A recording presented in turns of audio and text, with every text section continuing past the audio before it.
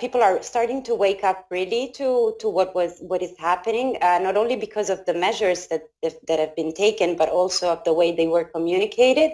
I think the government is trying to make sure that people shouldn't panic with this, but at the same time, it's really important to be responsible in this moment. And it hasn't always happened. Yesterday, a lot of people who live in Milan, but who are originally from other parts of Italy, flocked to the central station and other stations in Milan, trying to get on a train to go home as fast as possible, which was not the wisest of the actions, probably, but hopefully now people are going to start becoming more responsible and just stay home as much as they can.